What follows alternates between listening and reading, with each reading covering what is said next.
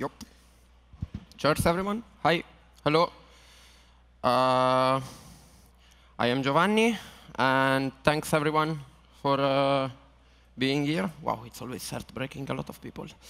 I want to start this talk by giving my huge thanks to the organization, which is giving me another chance to present my researches and my tools. Let's start. What is this talk about? I'm going to introduce myself and what I do for a couple of minutes. I would recap about, I will give a bit of information about what is Freeda, some facts of the 2020, and I will go straight to demo my tool with some different usage case. And later we will serve some minutes for the questions.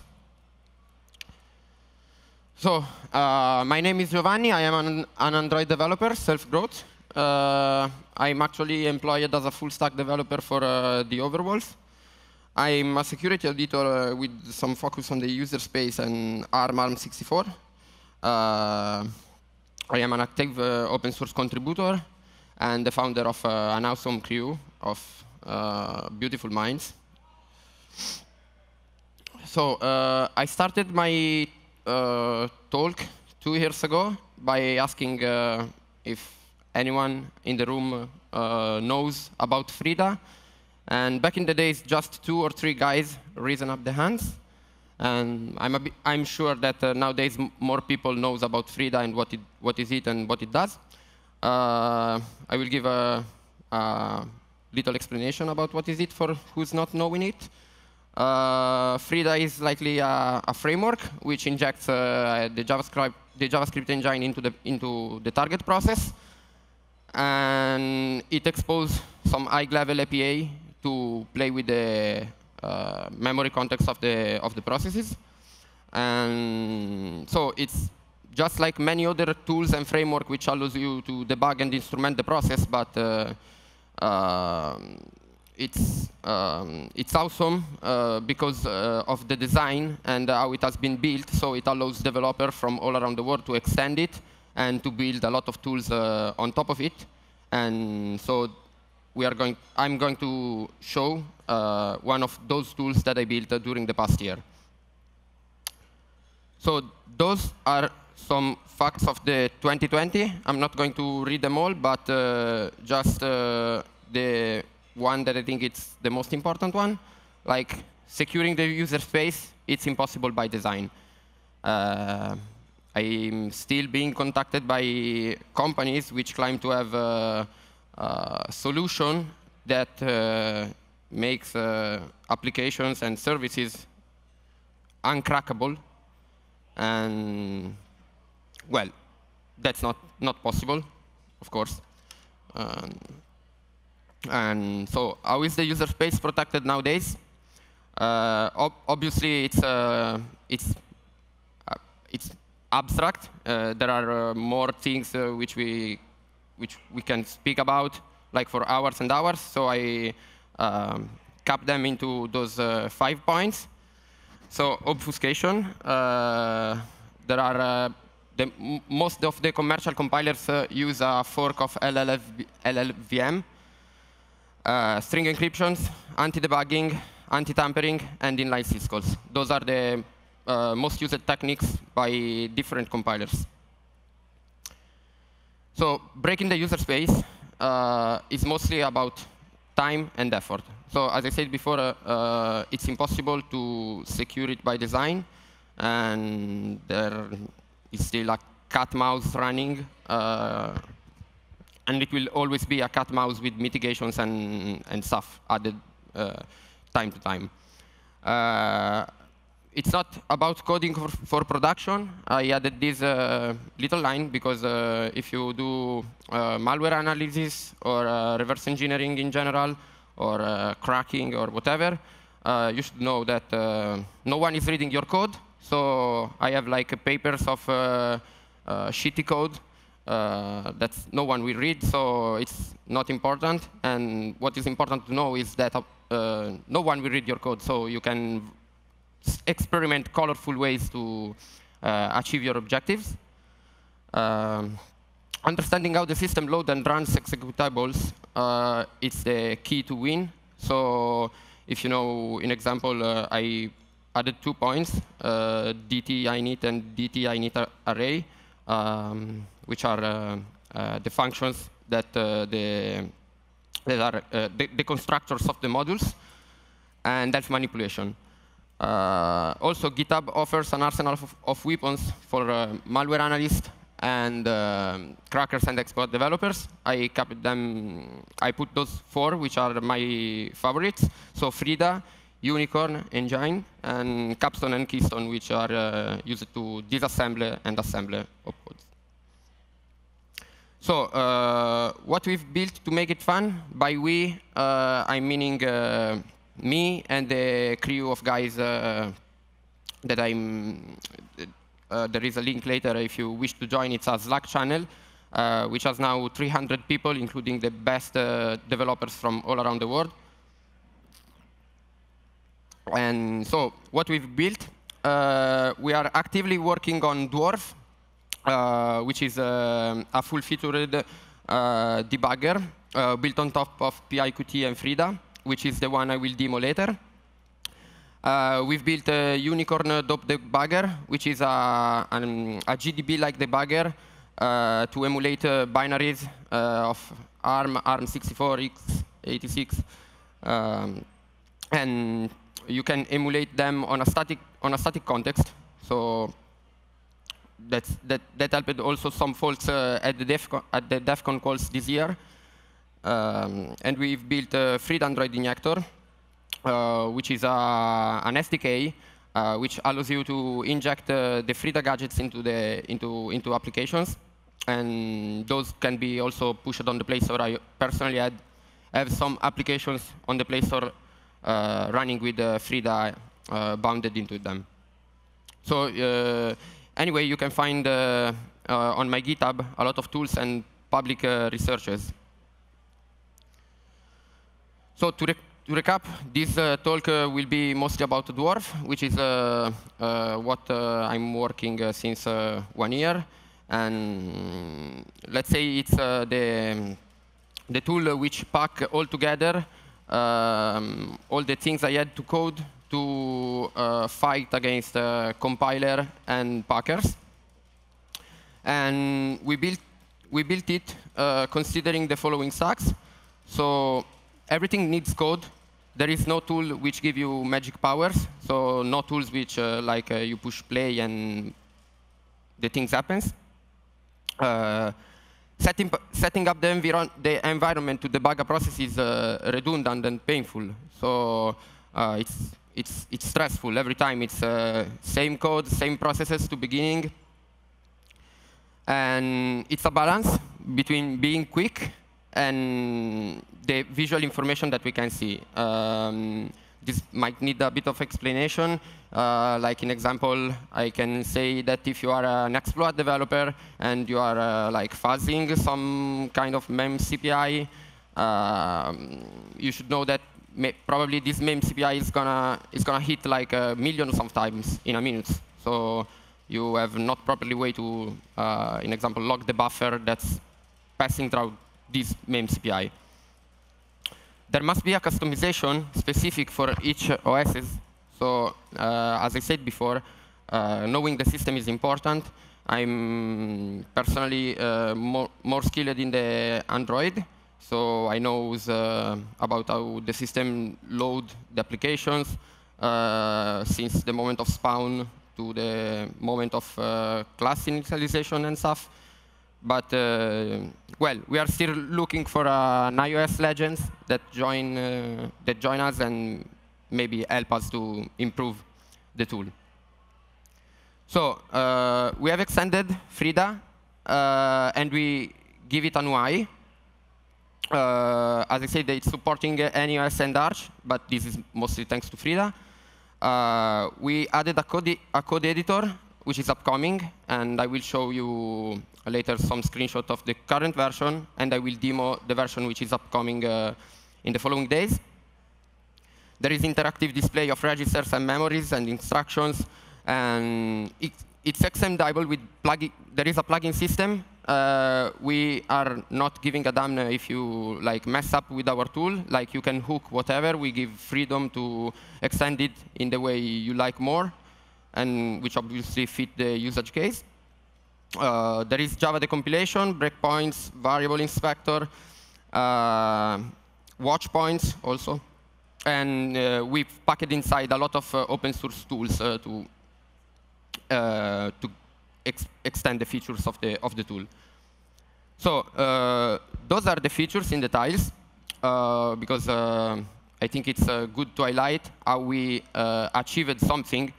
In example, the watch points. Watch points, as you might know, needs hardware support when you run them with, in example, GDB or LLDB. And we managed to achieve it with a combination of mprotect and exception handler. So we are kind of able to understand when a memory address is being read or write. And Dwarf is actually the unique tool which give you the capability to instrument the DT initialization array, which is where most of the malware and packers and general compilers use to make them tricks to prevent debugging and obfuscation. So in example, if you ever face an ArcSun protected application or game, those things happen. Most of the things are happening in the DT initialization functions. We made the setup of the tool very automated, so it's all about to git clone and run the setup, or even with pip3 you can install it, and the tool will automatically install everything else. So the Freeda binaries and dependencies, etc. So this is the tool in the early 2019. So this is my first version. I coded the whole UI and the backend. Suddenly, after a couple of months, a guy popped on my Slack from nowhere, and he said, your UI sucks. I can do it better. So I said, OK, go for it. And this is how it became in the late 2019. You can see there is the compilation and graph, which is powered by Radare. And yeah, we will see later the various panels. So right now. Ooh. So I'm going to start the tool. Is it OK, that zoom? You can see it? It's fine. I can eventually maybe do no, OK. So this is the upcoming version, which we planned to release this week before my presentation, but we figured out that we still need to port something, so we plan to release this in the upcoming week, hopefully. The bigger new thing is that we finally added a code editor inside, which accepts obviously the Freeda API if you are comfortable with them, or Dwarf API, since we are providing also our own API documented in my website. So the UI is composed as following. In the left side, there is the little panel in which you can add breakpoints and watch points and Java breakpoints and Objective-C breakpoints, and also the module initialization breakpoints. In the center, there is the editor with some tabs which will pop later once I attach to a process. There is the context panel, which will have Java arguments, registers, and Objective-C arguments. There is a panel for backtrace and a panel for the threads, which will give you information about all the threads running on the process. There are three types of consoles. There is a JavaScript one, a Python one, and well, the output one, it's not really a console, but just an output. Obviously, those evaluate your JavaScript and your Python with Freeda API and Dwarf API. On the left side is pretty new. So this is a new feature added by the guy that designed the UI. Those are variable observer. So the tool is also shipped with this feature with which you can observe variables for change. So kind of watch points, but specific for variables. And we will see later all the tabs that will pop. So now I'm attaching to Android, so the icon is Android. You can also run it on local or on a remote target. Well, the tooltip is wrong. Fix it later.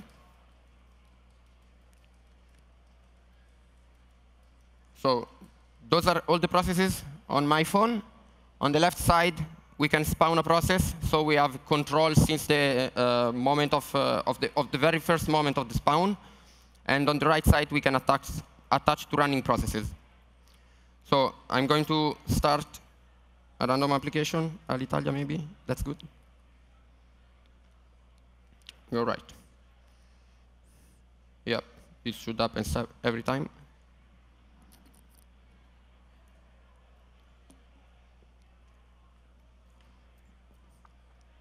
It's process timeout. Always happen.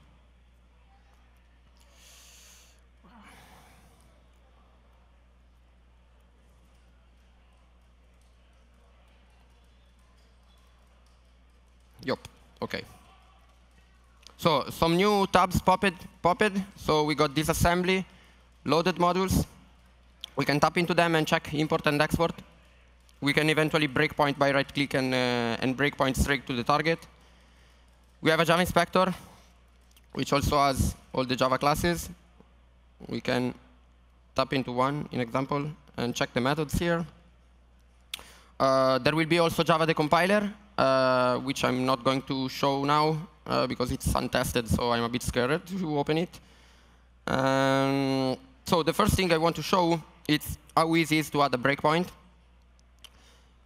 You can do it by code or by UI. So I'm going to add here.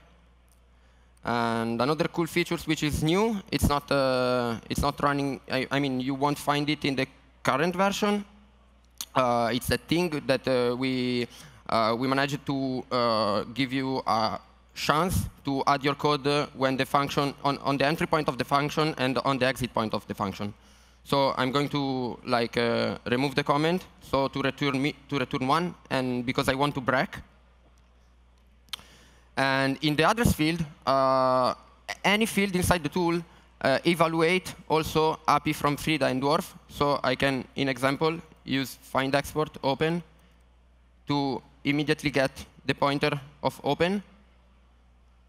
And once I release the process, because oh, I forgot to say, sorry. Actually, we are breakpointed in the very first spot, which is breakpointable on Android. We are inside the runtime common init, which is a system component, which later load all the classes.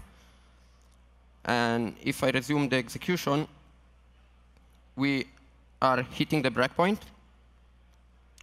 So something more we can do is copying the address and go into the JavaScript. So open as in the first register the path of the file we want to open. So in example, we can retrieve this file in some kind of colorful ways. Something like that. It should probably work. Yes. So you have various different ways to get the paths or instrument on the arguments. So we will go on by showing the new editor. In the new editor, you see I've packed 5 demos for today. I'm not sure I can show all of them, but I will start one by one. There are snippets also. We are going to add a lot of snippets. So in example, you can just, if you don't know, wow, not working. Yep. It was working this morning. OK, yes.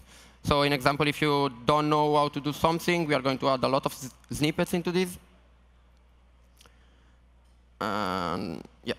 So oh, you can also change theme, but this is something up to the other guy, which is making cherries like this all around. Like also, you can change the global theme. Like I personally like the black one, and I fucked up everything. No, it's okay.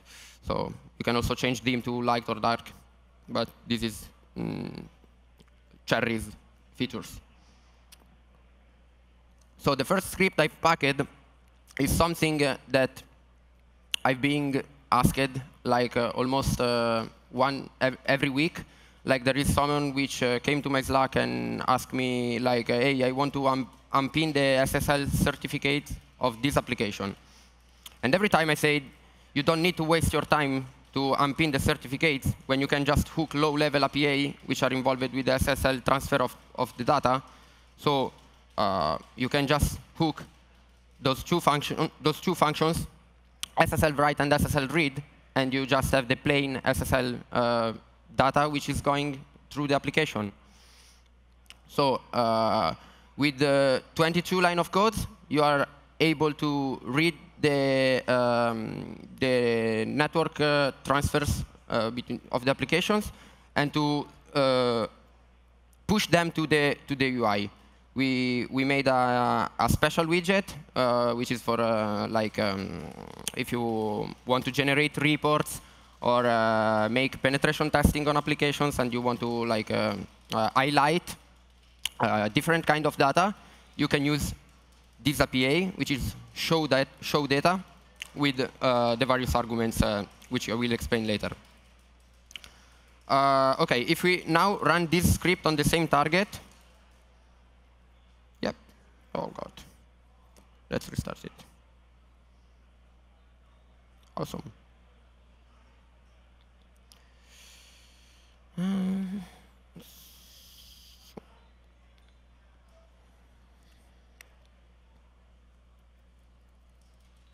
OK.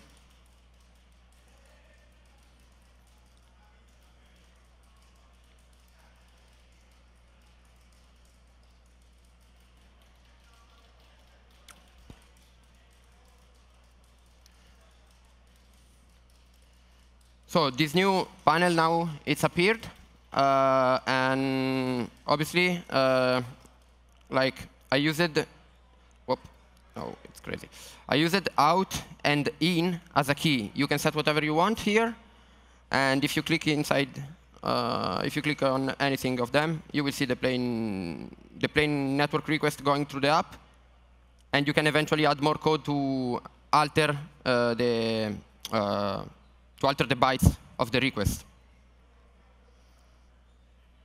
So we are keep giving a look to the data view, which is also pretty new, and I will go straight to the second script I've prepared, which is something very easy. We've added SQLite visualization to the tool, so you can also dump straight from the phone all the database on the applications.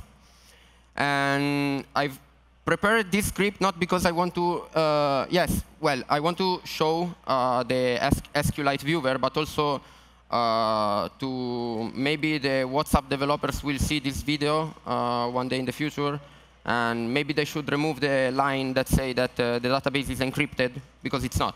Like, it's plain. So it's bullshit. Like, and it's bad. It's terrible. If you consider that they are not checking the length of peer-to-peer packet, this is terrible. So I'm going to target WhatsApp.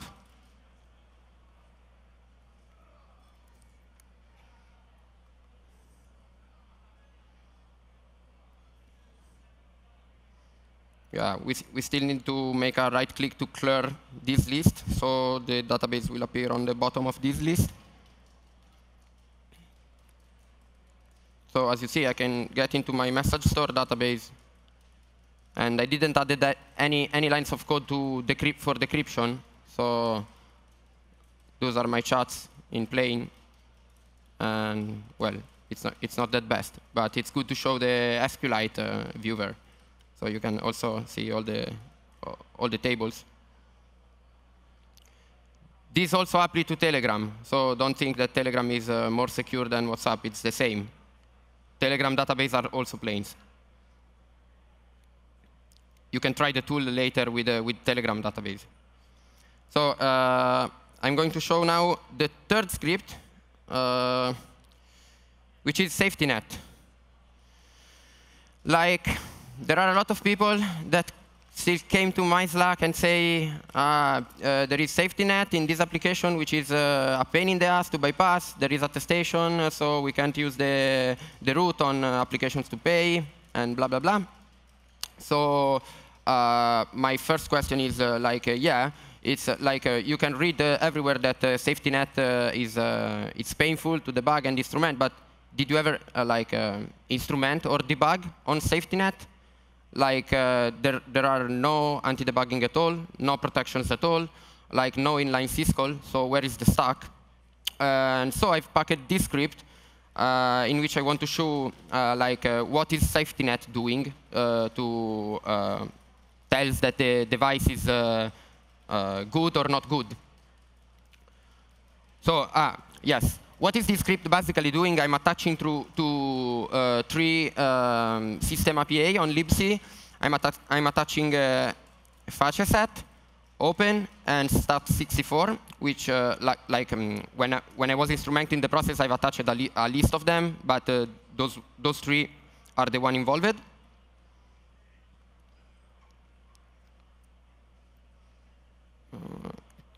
Oops.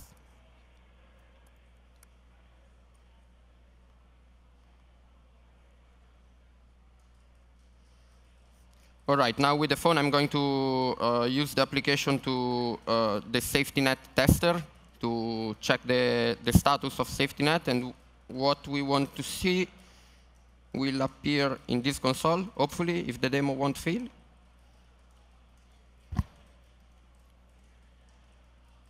Oh, why?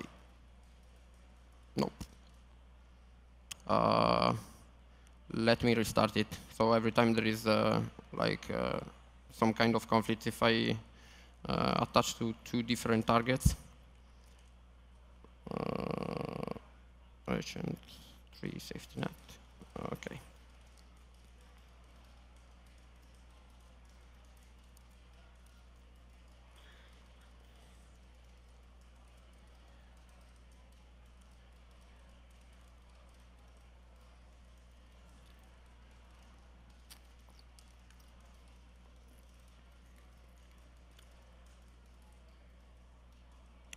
Okay, oh yeah, okay. So what is basically doing safety net? Like I filtered some paths. It's reading more paths, but well, the important one is that it's trying to search for sub-binary and mapping all the system binaries. I'm showing just X binary and binary, but is also mapping all the data local files, systemxbin files. Is reading the Linux state. And I'm not saying that returning -1 to anything of these will break safety net. So that was not that hard at all. The fourth script I've packed, I have 20 minutes. So yes, I think I want to probably show, yes, this one. So I'm following Supercell games since like 3 years. I've been at the Supercell offices yesterday to have a speech with them. And Supercell games are protected with a famous compiler, which actually no one provided an open source solution. I'm sure there are people around the world which managed to break it, but seems like they are keeping the solutions by themselves. And one key to win these protectors was by using watchpoint. And well, it was the key to win a lot of protectors. But this specific case, watchpoint was very useful. I'm very sorry that I can't show you the UI watchpoints right now because they are not fully implemented in this version. But the current version, which you can install on GitHub, has also the UI with watchpoints. So as I said in my introduction, we are achieving watch points by basically using mprotect and removing the read and write permission to a specific address. When the target tries to read this specific address, the program crashes, and we handle this exception. So we set it back to read and write, and at this point we know that which one is the address that is trying to read and write or on our target address. So what I'm doing now to replicate this behavior is on this line, on the 13 line. So I'm scanning for some patterns that are actually my real target. And this array will be filled with like 100 address, probably, or something like that. And we are just taking the first one and removing read and write permission on 1 byte. So if I run this script now, so hopefully it won't mess up with the safety net one. So I will go, in example, to browse stars. Wow, timeout.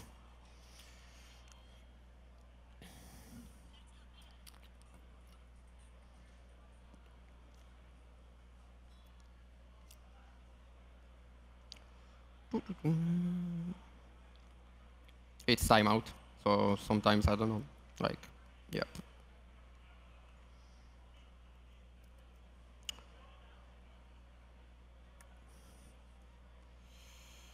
Okay, now it should work. Yep.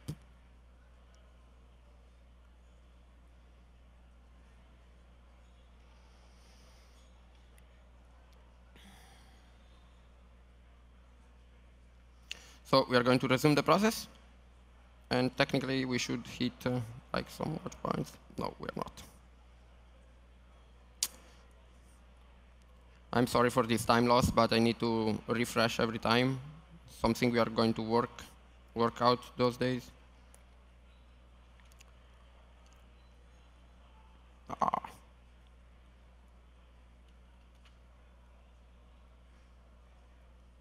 So let's wait.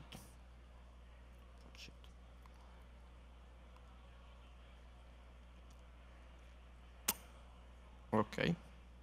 Back.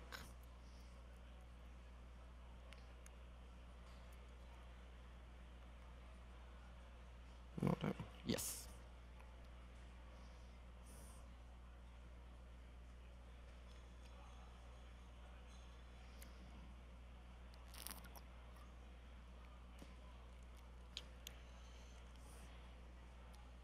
Yep. Wow, all right. All right. So those logs will be like, if you install the current version of this debugger, will be like in UI. So I'm just logging what's happening. And what's important to read is operation read. So we know that something is trying to read that address. And we know which one is the address that is trying to read our target. So we can just jump on the disassembler, which I didn't show before. We can just jump over there and check what's going on. And well, I know what's going on, but in your target, you will see some kind of things happening there. The last one script I've prepared, it's another script I can't demo because we are still porting the features. But when I've been invited to Barcelona this summer, I met a guy which asked me, hey, do you think we can fuzz the mem CPI of WhatsApp? You might know that this summer there was the huge SRTP vulnerability overflow on WhatsApp.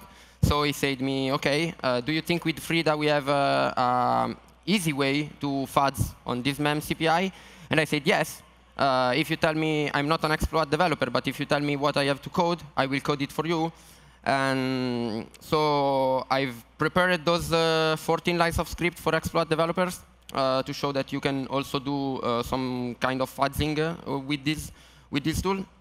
And what I'm doing is, on the first line, I'm adding the module initialization. So we are breakpointing into the moment that WhatsApp is loading the libwhatsapp.so, which is the one which shipped the SRTP module. When we are leaving, we are getting the base of the libwhatsapp, and we are getting the current read, and we are getting the target. So how do I get this target? Would be your question, because it's a static offset. So this is also thanks to the WhatsApp developers, which makes everything easy. So you can just go to the WhatsApp directory, and you can do something like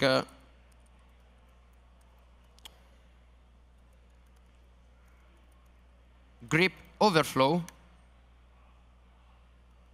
and you get the pointer of the string. They are used to also, when they patch the vulnerabilities, instead of adding complexity, they prefer to give the vulnerability to everyone. And so you get the offset of the string, and it's enough to xref the string, and you get where is the infamous meme CPI involved with the bug. So you will end up by getting this offset. And well, what's later? I'm just adding a breakpoint to this, an hook to this address, and chained following with to hook the first meme CPI happening right after it. So if you try these 14 lines of code and you ask your friend to call you, you will hit this breakpoint, and at this point you can bomb this meme CPI with your favorite sheets.